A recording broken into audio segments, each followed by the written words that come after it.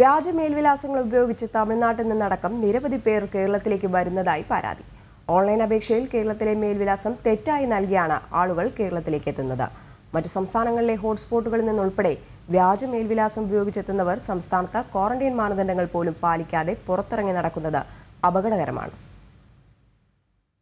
വ്യാജ മേൽവിലാസങ്ങൾ ഉപയോഗിച്ച് സംസ്ഥാന അതിർത്തി കടന്ന ദിവസേന കേരളത്തിലേക്ക് ആളുകൾ എത്തുന്നുണ്ട്. തമിഴ്നാട്ടിലെ കോവിൽപ്പട്ടിയിൽ നിന്ന് 19-ാം തീയതി ഇഞ്ചിവിള ചെക്ക് പോസ്റ്റ് കടന്നെത്തിയ ആളുടെ പാസാണിത്. നെയ്യാറ്റിൻകര KSRTC ബസ് സ്റ്റാൻഡിന് സമീപം SKP ബിൽഡിംഗ് എന്നാണ് പാസിലെ കേരളത്തിലെ മേൽവിലാസം.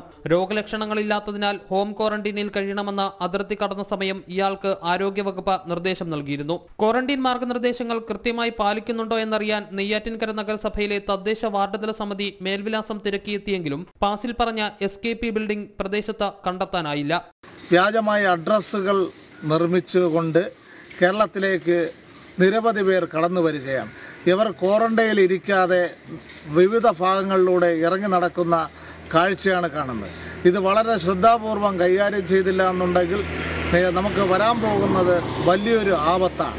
കേരളത്തിലെ വ്യാജ മേൽവിലാസത്തിൽ ഓൺലൈൻ പാസ് ഉപയോഗിച്ച നിരവധി പേർ ഇങ്ങനെ അതിർത്തി കടന്നെത്തുന്നുണ്ട്. മറ്റ് സംസ്ഥാനങ്ങളിലെ ഹോട്ട്സ്പോട്ടുകളിൽ നിന്നുൾപ്പെടെ വ്യാജവിലാസം ഉപയോഗിച്ച് അതിർത്തി കടന്നെത്തുന്നത് രോഗവ്യാപന ഭീഷണിയുടെ ആക്കം കൂട്ടുകയാണ്. അതിർത്തി കടന്നെത്തുന്നവർ മറ്റ് സ്ഥലങ്ങളിൽ പോകാതെ നേരെ വീടുകളിലേക്ക് പോകുന്നുണ്ടെന്ന് പോലീസും ഉറപ്പിക്കുന്നില്ല.